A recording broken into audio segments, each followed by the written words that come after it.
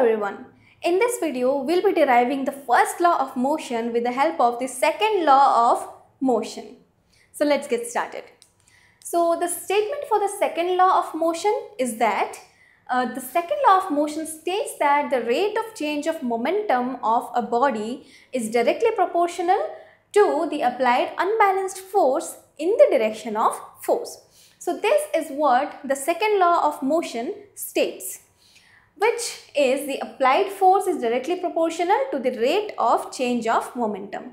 And we have also arrived at a formula which is F equals m into a, where F is the force applied, m is the mass of the body, and acceleration is given by a of the body which is moving. Now we have F equals, let us put the formula for a here, that is v minus u by t. So F equals m into v minus u by t. So here, let's take this t to this side. So it becomes Ft equals m into v minus u. Now suppose the force acting on the body is 0. So there is no force acting on the body here. So when F equals 0, then m into v minus u will also be equals to 0, since 0 into t becomes 0. So what happens is here v minus u is also equals to 0, which means that v is equal to u. So we have concluded here that if the force applied to a body is 0, then its initial velocity is equal to its final velocity, which means that when there is no applied force on a body, it will continue moving with the same velocity u throughout the time t. So when there is no force applied to a body which is moving, then the body would move with the same velocity with which it is moving throughout the time t. But when there is actually a force acting on the body, there will be a change in the velocity of the body. It may increase or decrease with respect to the force. But since the force is 0, which is applied to a body which is moving, then there will be no change in the velocity of the body with which it was moving.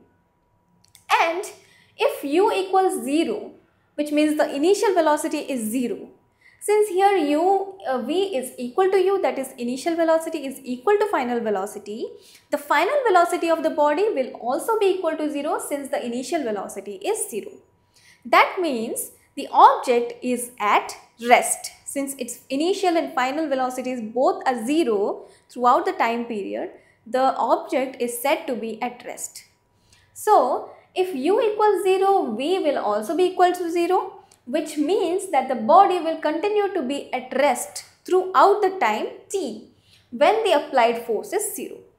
That is, when there is no force acting on a body which is at rest, then the body will not gain any velocity, which essentially is given by this thing, that is v will also be 0, that is the final velocity of the body will also be 0. So here, from these two conclusions, it is clearly visible that when there is no externally applied unbalanced force onto a body which is at rest, the state of rest of the body is not changed at all. Or if there is 0 unbalanced external force acting on a body which is already in uniform motion, even then there is no change in the state of uniform motion of the body. So this is like saying that whenever a body is in a particular state of rest or of uniform motion, there is no change in the state of rest or uniform motion in a particular direction of a body unless the body is compelled by an external force to change that particular state of rest or of uniform motion in a straight line. So this is basically our Newton's first law of motion, right? So here we have started from the Newton's second law of motion, but at the end we have reached the Newton's first law of motion. So this is how we reach from Newton's second law to the Newton's first law. So this was all about this, that is the derivation of Newton's first law from the Newton's second law. And I hope this video was understandable to you. Thanks for watching. TutorialsPoint.com. Simply easy learning.